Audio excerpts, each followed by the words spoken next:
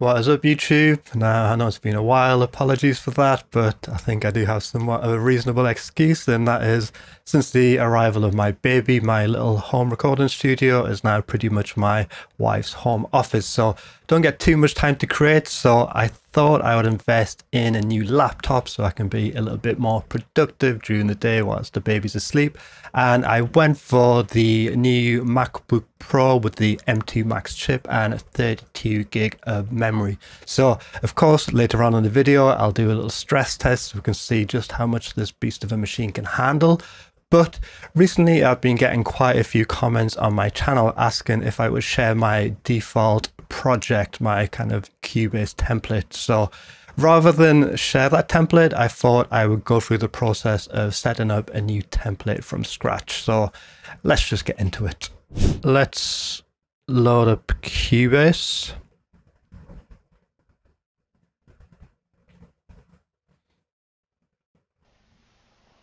Wow! And you can see I'm using the Arturia Mini Fuse 1 as my sound card for this. I'm not sure if that will make any difference to the stress test later on, but thought I'd let you know. And let's create an empty project. Alright, so the first thing I'm going to do is set up my mix console. So let's go visibility zones, and I'm going to move my stereo out right to the right hand side so it's always there. Now the whole point of my default project is that I can create quickly and easily without having to waste any time doing all the stuff that I'm about to do now. So I basically do it one time, or actually I add to it over time, but you get the idea. I do it one time, it's there, it's ready, it's good to go, and I can just sit down, open up Cubase, start creating and be inspired straight away. So one of the key things is of course organization. So with that in mind, I'm going to start by setting up a bunch of folder tracks. And I'm going to go with 8 of them for now. I'm going to name them all. Drums, bass, harmony, melody, vocals, effects, utilities, and my buses. And I'm going to give these all a color. Drums are always red, everybody knows that. Bass is always orange. So the next thing I'm going to do is set up my buses. Just go add track.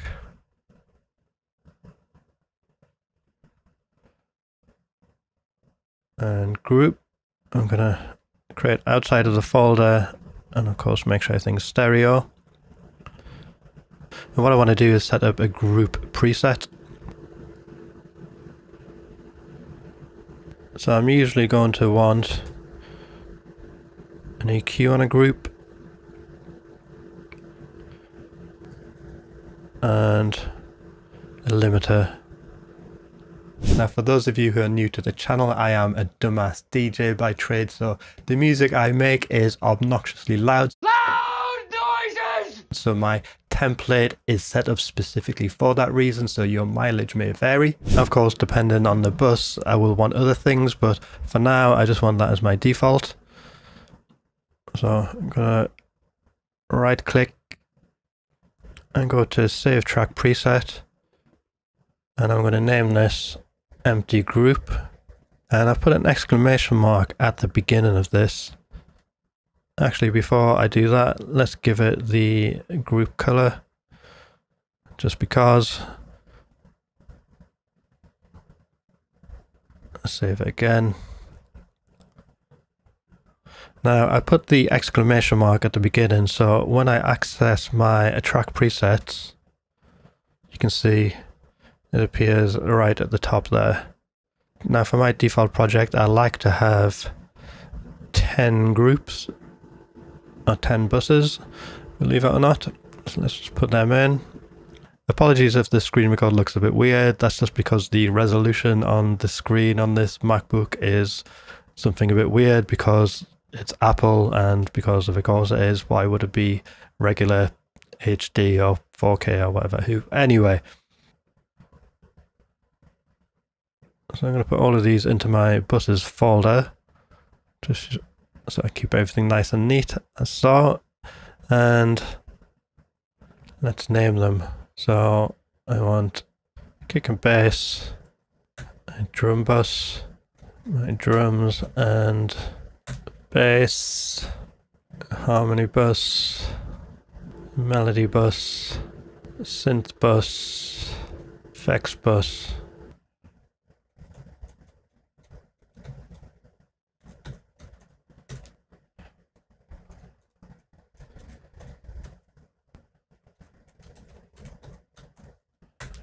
I'm also going to give them corresponding colors, or at least colors that I understand. I'm going to go back into my visibility thing and move all my buses over to the same side as my output. So let's get into the routing of these. So my kick and bass, I'm going to route to my drums and bass.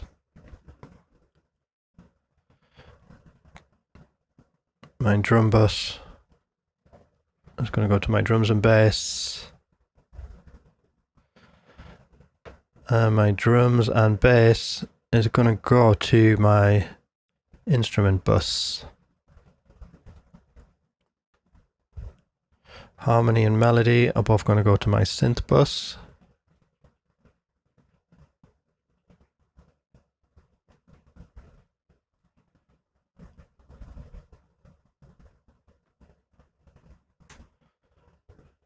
My synth bus also going to go to my instrument bus.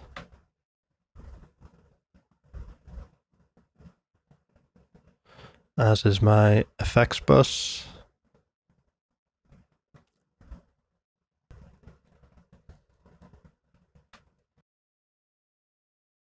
Now my instrument bus, that is going to go to my master bus, and my vocal bus also going to go to my master bus, and then the master bus of course just goes to my stereo out. Now, is this whole bus system overkill? Well, if you think it's overkill, then yeah, it's overkill for you, but for me this thing works perfectly every time. Now from here on in, I'm not going to go into setting up every single channel because it's more or less the same thing over and over, but I'll just show you one or two. So in my bus folder, I'm going to add an instrument track. So I'm going to leave it with no instrument to begin with because I want to set up a preset again.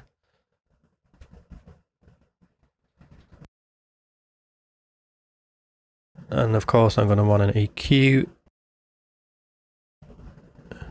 Now, because I like loud music, I tend to go for saturators over compressors, so I'm going to put one on.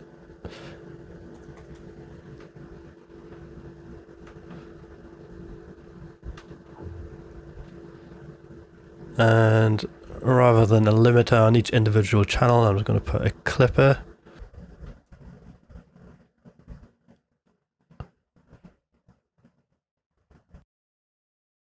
And let's give it a color and save the track preset. Now in my drum folder I tend to load up my favorite drum VSTs, but everything else I tend to leave blank and just set up the default project and then just name everything and root everything. So one of the advantages of putting everything in folders is you're never really going to forget to root everything. So because I have this in my drums folder, and this is going to be my kick, I'm going to route it to my kick and bass.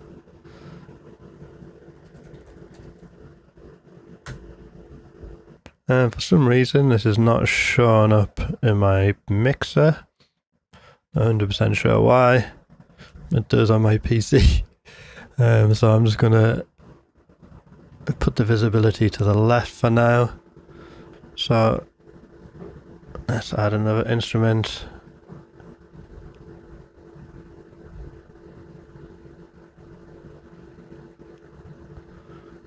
This one, snare.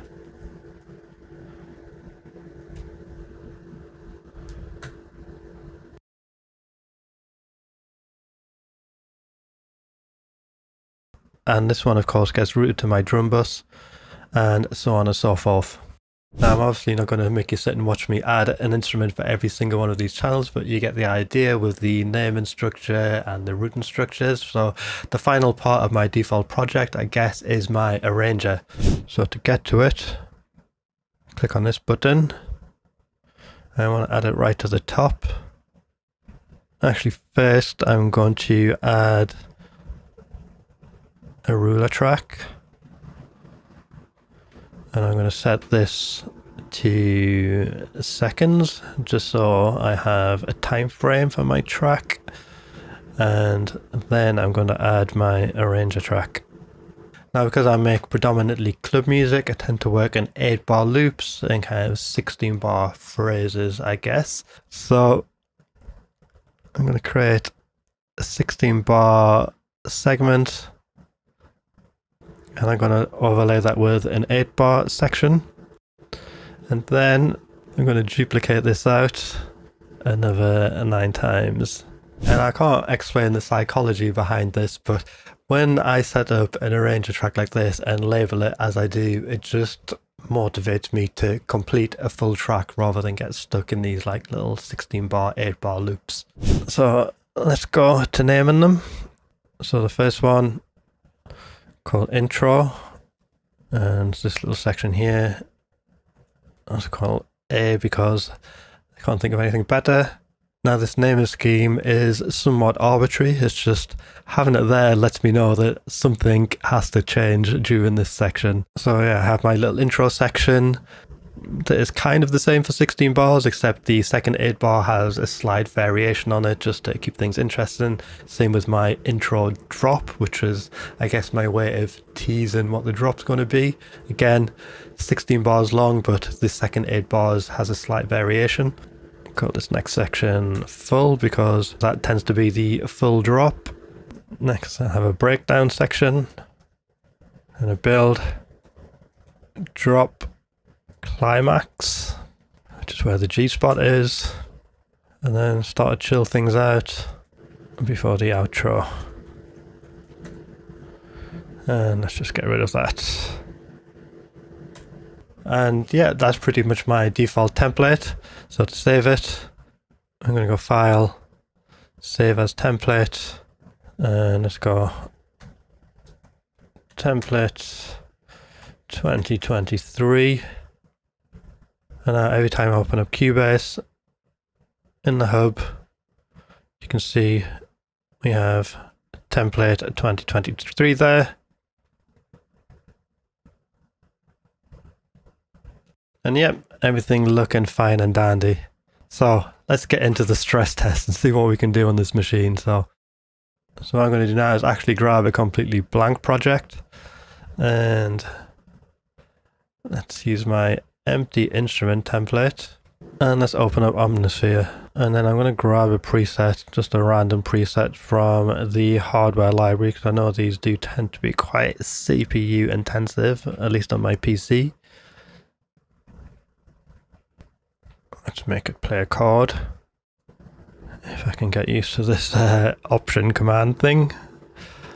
I'm not going to play what the chord is because I'm going to get crazy. So I have Omnisphere with Pro Q3, which won't be doing anything, Saturn 2, and let's change this to a limiter. Because limiters tend to use up a little bit more CPU. Let's check the settings of the sound card, see where we're at. I'm going to set Ask Your God to normal. And let's bring up the control panel here. So, yeah, let's set it down to, I don't know, 128. That's kind of usable for most people, I reckon. And let's check the CPU meter down here. So let's see what happens when we just play a 1.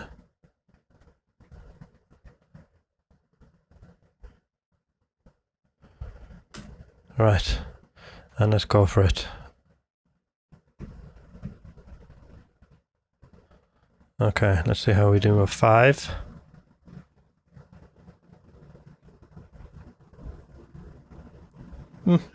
Okay, let's go with 10. Wow. Okay. Let's go with 20.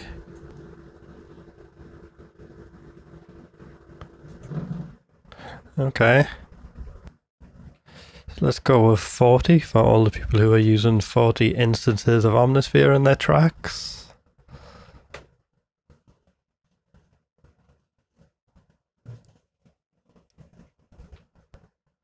Okay, SEO God's gone a bit crazy.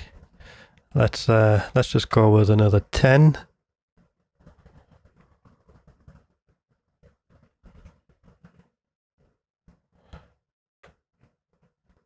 Okay, maybe another 10.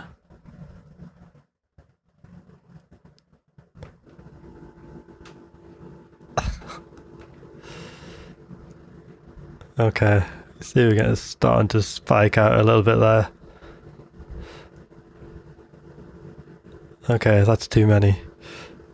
Okay, it looks like I've just about found the limit there, but if I want to, I could run 50 instances of Omnisphere, all playing a triad, all with an EQ, a saturator, and a limiter on. So do with that information as you please. Okay, so I'm going to leave it there for now. Hope you found that useful. Like, comment, subscribe. Hopefully with this new computer I can be a bit more productive and get a few more videos out over the next couple of weeks. But anyway, that's it for now. I've been Craig Lopez. This has been Tutorialism. Peace.